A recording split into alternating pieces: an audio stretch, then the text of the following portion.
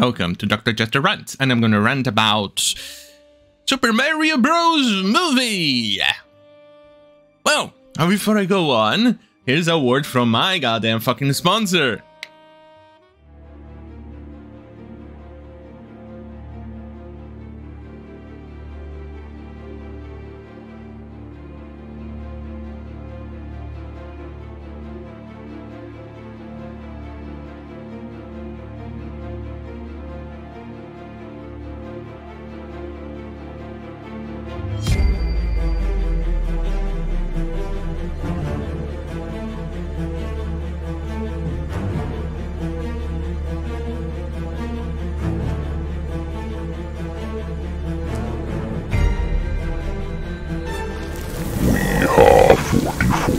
We are few. We are God's chosen knights. We are born of sin and crime. We are repentance personified. We are immortal. We are legend. We are God's wrath made manifest. And we know no fear.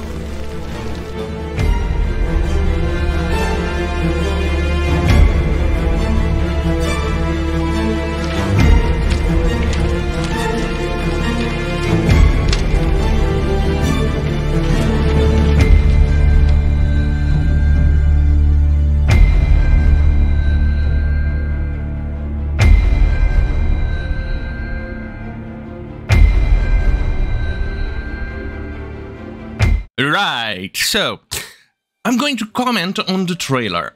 I'm not going to play it much because copyright strikes and all that retarded nonsense, but here we go, shall we? Right, it first started with Mario. It looks pretty much like Mario, and the animation looks pretty solid, I'm not gonna lie. It looks very good. And Mario, okay. He goes on a... I think this is an allusion to the first games that Mario and Donkey Kong showed up. You know, the first arcades in which he had to climb on ladders and he would be throwing barrels and eventually he would kidnap Princess Peach and things like that. Remember those games? Yeah, pretty much an allusion to that. So far, it looks quite good. But so far, I also haven't seen Princess Peach being kidnapped. Because that's the whole gist of Super Mario's game. Of a Mario game. Why am I not seeing that? If you'll excuse my pessimism... I think we've all been burnt with the woke shenanigans that they promise one thing and deliver garbage that we cannot even bother to watch because it's just so much garbage that our neurons say, oh, god damn it, no, sir, and we are not going to be subjected to this garbage. And leave. Yeah, that's pretty much it.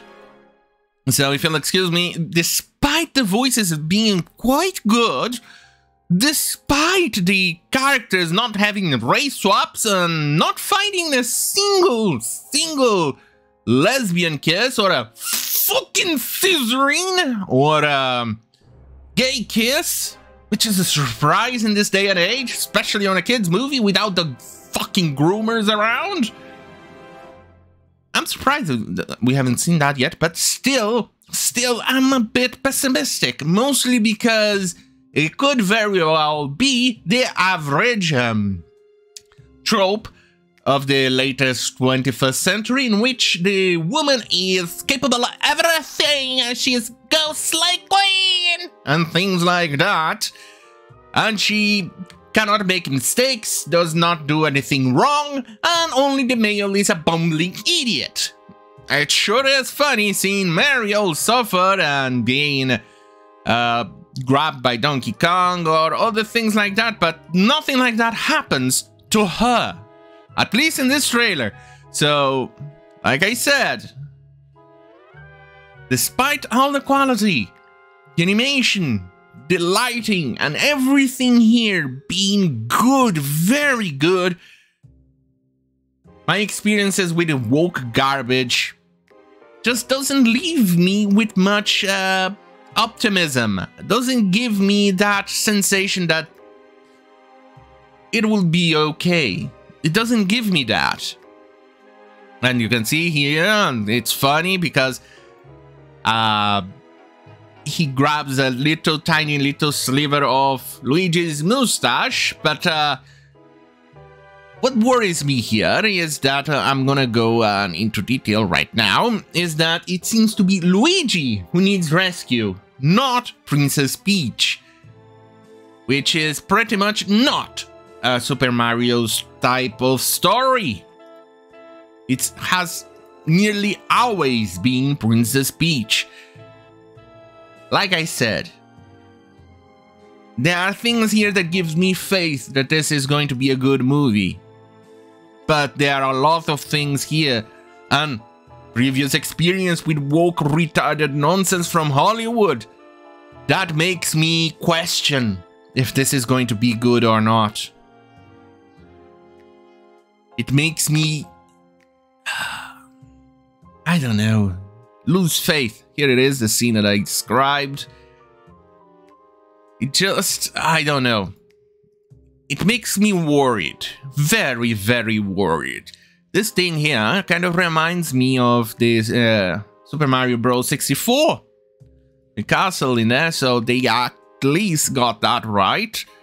That reminds me of the first Super Mario Bros. Game on SNES, Super Nintendo. This too. And this is her wearing her Mario Kart suit. But you can see her just getting their powerful super female and no mistakes, go slay queen type of deal. But once again, at least she looks like Princess Peach. At least she looks feminine, because you can see here she doesn't have boobs though, which is slightly worrying, but she seems to match at least the drawings and the pixel art and 3D of the games, at least that much. But either way, her behavior seems to be the normal trope of the 21st century. Like I said, no mistakes, all powerful, and coming to the aid of a man, and not the other way around. And reminds me of the old Super Nintendo games, which is very much a plus. Good lighting, excellent animation. It's funny and all of those things, but here, another example why my faith in this is not all the way there, and why I have my doubts. Why am I pessimistic? Here it is, him walking, Princess Peach, a toadstool in front. And you see the normal fishes that you are all familiar with if you ever played a Super Mario game. And here you see him getting kissed by one of the fishes. Sure, it happens in the game, especially if you're careless. That's completely normal, but it only happened to him. And then suddenly, Princess Peach comes to his rescue. In no moment whatsoever in this trailer has Mario rescued Princess Peach. In any way, shape, or form. Anywhere. And you can see here, this is why. This is goddamn fucking why I'm so goddamn fucking worried. And why my faith in this is, I'm just pessimistic. It doesn't... Look, everybody here who watches my channel knows how the woke world works. How they do in Hollywood and all of those things. Hey, Canadian bear. Sorry. Yeah. Where was I? Oh, yeah. How Hollywood works and all of those things. So chances are of them respecting one of the pinnacles, or not the pinnacles, one of the staples of a story of a Super Mario Bros. Game. It's very much nil. As you can see here, she is proficient even in the powers. She seems to know everything. She seems to be incapable of doing everything. She seems to be the one who rescues Luigi. While Luigi needs rescuing, not the other way around. This is, like I said, it's worrisome. Very much worrisome. I don't know why, but Hollywood doesn't seem to understand a few things here and there, but at least there's Mario Kart, which seems to match the games, and for that, congratulations, once again. Incredible animation, attention to detail in the characters seems to match the games, seems to match all the media we had about them in the past. But unfortunately, goddamn unfortunately, this story seems to be the thing that worries me the most. Because we all know Princess Peach is the one that gets rescued, not the one that does the rescuing in the Mario games. There were multiple games by Princess Peach in which she was the main character, in which she did the rescuing. But this is not the Super Princess Peach games and things like that. This is a Super Mario Bros. Movie. The title says it practically right here. So we should expect that, not the other way around. But we get what we can get, because the woke world has a tendency of destroying everything. So this is my quite long review of the goddamn fucking trailer. Is it correct, my assumptions about all of those things? I don't know. The movie is out only on April next year. We'll see. Then, I don't know, I would say optimistic, but I'm not. I'm quite pessimistic. Especially with my experiences with the Hollywood. I think I would say I'm 70 to 80% pessimistic on this movie. With 30% being optimistic. Generally on Lightyear, I'll be 100% pessimistic.